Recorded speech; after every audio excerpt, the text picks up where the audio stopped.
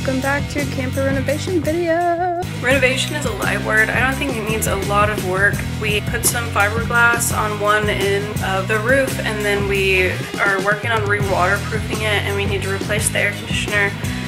And I think there's like one pipe under the sink that needs to be replaced, and all of like that outside accessory points, which I've already bought, and we're probably gonna put those on today, hopefully. We gotta make sure that the fridge works if we need to replace it with a cooler. The people that we bought our camper from are friends of ours, and so they're letting us keep it on their property while we're working on it.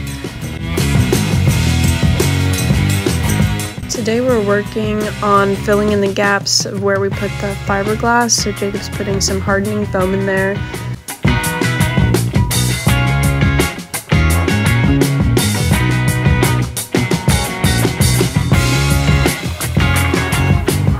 I was really hangry this day by the time that we got out here. I have a bad habit of waking up and being excited to do something and then not eating, so I was mad. Thankfully, Jacob suggested that we bring sandwich stuff, so the first thing that I did was made a sandwich.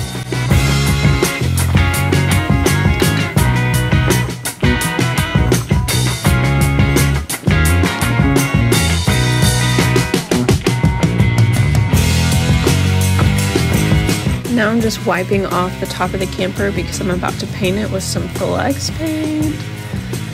We decided to go with flex paint because I thought it would be the easiest to just paint it with a little rubber coating, and if it doesn't work, we'll try something else. But I think that this is all it should need. We both really enjoyed painting this on. Also, a little bit of the stuff goes a long way. I was surprised by how far you could stretch it, and one can did the full top of the camper, and we did 2 coats, so 2 cans.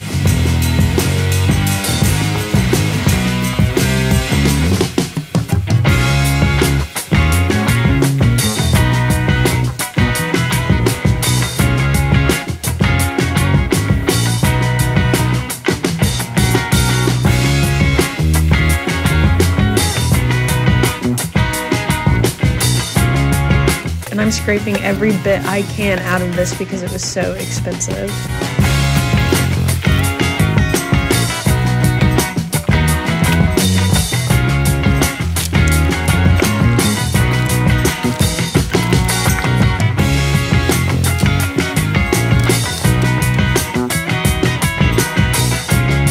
I just really enjoy painting. It's my favorite part of anything. Ever. It's my favorite part of life, is the fact that we get to paint things. We have the privilege of being able to paint things.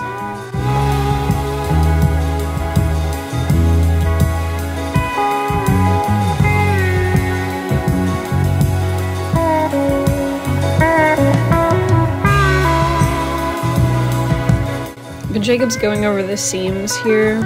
Our pop-up camper did have the seam and the whatever the topper is made out of, and that can be bad because it can lead to water damage.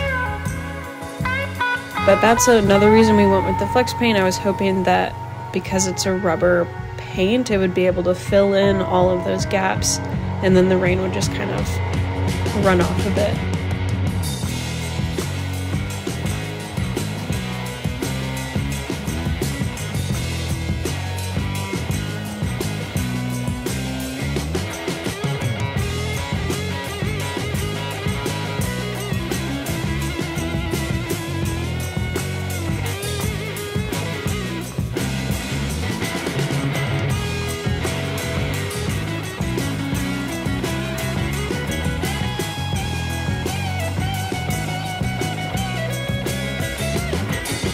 Also, I just want to defend myself in this stupid position I'm in.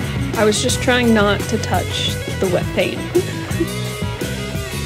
But it looks so bad for my back to be doing that. So I apologize to anybody that cares about the well-being of my spine.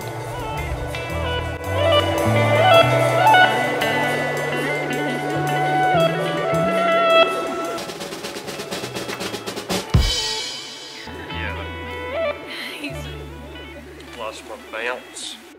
Well, thank you guys so much for watching. Excited to keep making videos as soon as we can make changes to the camper.